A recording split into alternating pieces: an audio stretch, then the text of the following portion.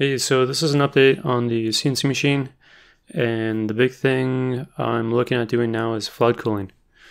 And so some of the changes I've had to do for that is, well, the spoil board it's got to be waterproof. So right now I'm gonna eventually make a fixture table. So I have one in here just kind of put together. This is just, I think it's 1/2 inch aluminum right now. And just a ton of holes. I think 1/4 inch holes, and then I think it's 25 millimeters distance between the holes. And just the way, so this is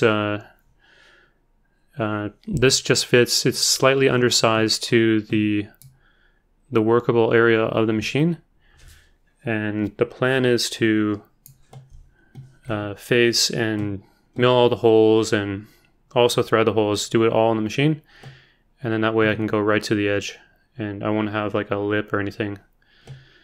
But unfortunately, because of the size of it, I don't have a lot of supporting material underneath to hold it down, so I've had to add in these extra supporting cross members. And I might even add more. I might even, because right here on this side and then on this side, there's nothing supporting them. So I have a bunch of extra steel, so I might even put even more in there. And obviously these would be hard to bolt in. So what I'll do is I'll grind away some of the paint and put some welds on just the sides here. And yeah, we'll lock everything down so it doesn't move. And hopefully it doesn't warp. If it does, well, I don't think it will, because if I weld, let's say this side or the one on the top there, as the welds cool, they're probably going to warp and they're probably going to push things up, and obviously that wouldn't be good. But if everything's clamped tight and I do it on these edges, the stress should just be localized to that area. So in the end, the bottom here will be all one piece, and then the sides here, they're going to stay bolted on. So if things do move slightly, hopefully I won't have much of an issue, because there is a bit of a gap in there for movement. What else on this? Yeah, so like what I'll do is I will make a temporary spoil board to put on top of this, well, before this, and face it off and do what a lot of other people do. And then once I'm confident enough I can mill this thing, at that point I will have a flat surface, so I can mount this fixture plate down and then mill it. So let me show the table now.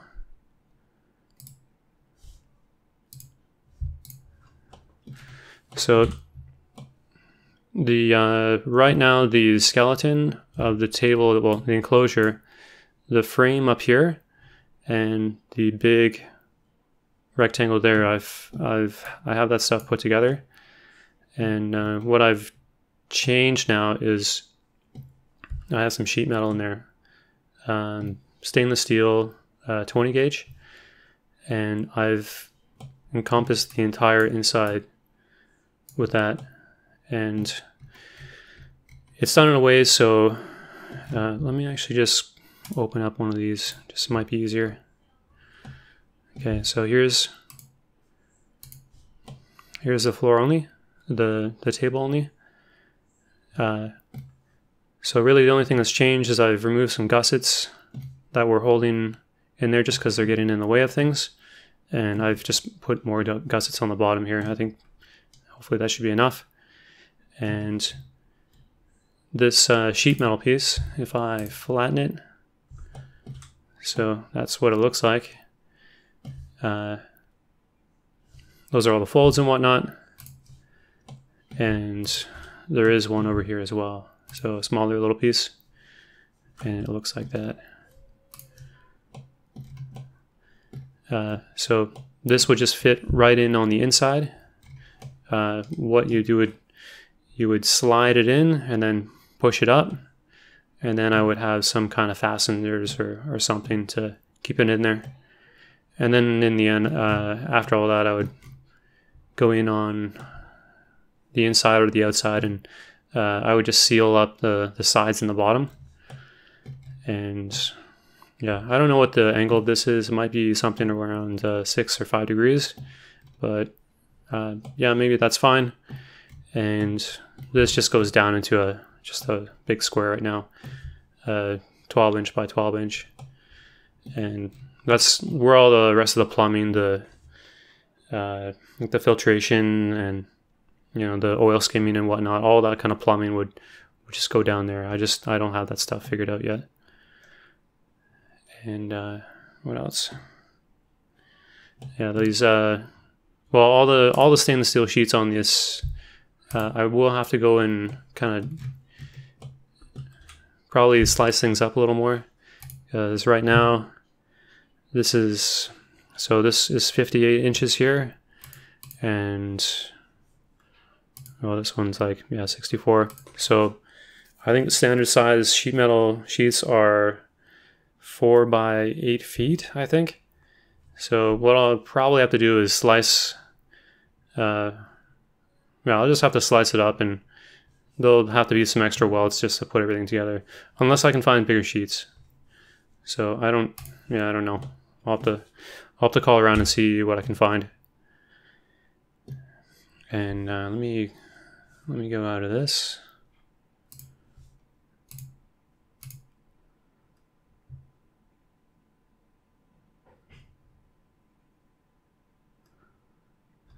Back in here. So that's the bottom. Top is very similar.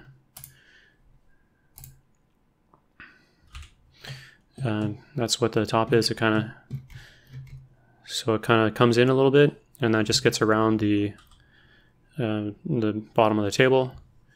And then these things are same deal. It's just one big giant sheet. This one could be, this is less than 4 feet tall, but it is long. It's 131 inches or so. So I think they make sheets that big. So I might be lucky and not have to cut this thing up, and that way I can just keep the folds nice.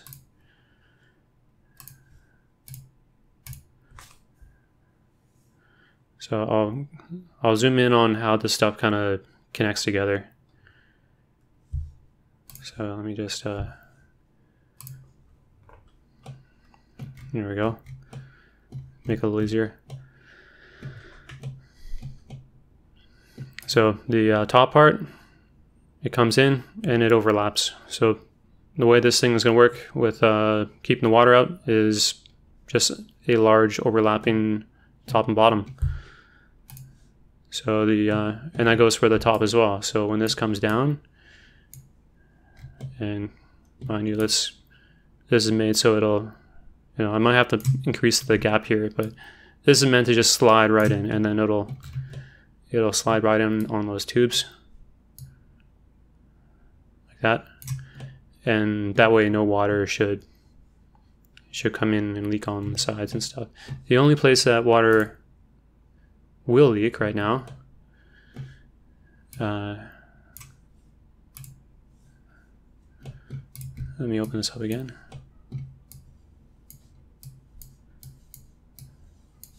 Try to. There we go.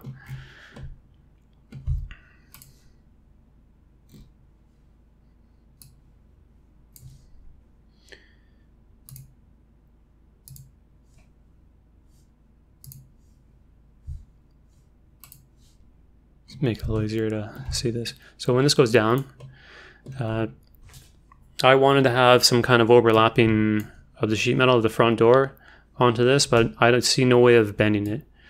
So right now I just have everything flush together, and I'll have to figure out what I'm going to do with that piece there. So if you have an idea, let me know.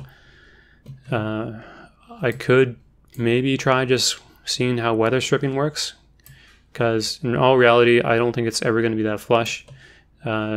the skeleton here after it's been welded, it is really close, but it's not perfect. Especially down at the bottom here after kind of hammering out some of the warpage and whatnot. The gap down here between these two is a little more than it should be. So maybe some kind of door weather stripping or something might be a good option for doing this, because I don't think there's any way to overlap that. So that's sheet metal all around. This is the front window is going to be a piece of Lexan, and I don't know how thick to go. I think this is just 1/8 of an inch right now, but maybe that should be thicker. I'll have to kind of think about this a little more. But yeah, that's a standard size 4x8 piece of Lexan would fit in there. This window is smaller than that, so I can just cut it out, and that'll protect you from any broken end mills and stuff from coming at you. But the sheet metal sides, the stainless steel sides, that's not going to stop anything. So what I'll have to do is put some inserts, like reinforced something, either plywood or MDF. Maybe plywood would be better, just because it's going to be lighter. And I would put those, especially on the front and then on the sides, and probably even on the top, and all of these inserts. I don't think it's necessary on the bottom, just because an end mill is going to be coming off in a direction to the sides or front or back. But yeah, the something a little more solid than just the sheet metal certainly would help with the noise and also like these sheet metal pieces from vibrating back and forth and making a ton of racket. The pan on the bottom, most likely I'm going to have to add some reinforcing tube steel or something in there, just because I don't think it's going to hold its shape. So I'll have to figure out what to do about that. And what else am I missing?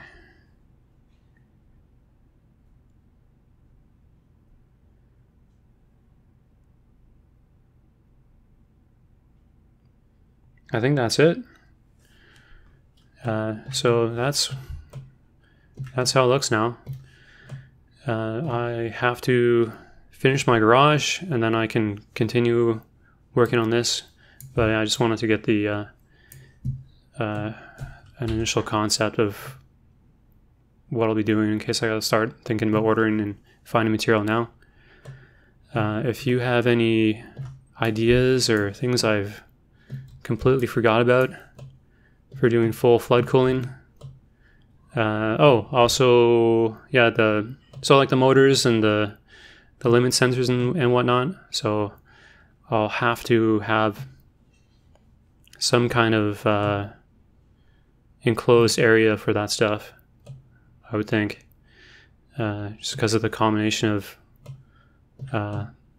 the fluid plus tiny little pieces of metal and whatnot. It's just going to get everywhere, and it might cause problems.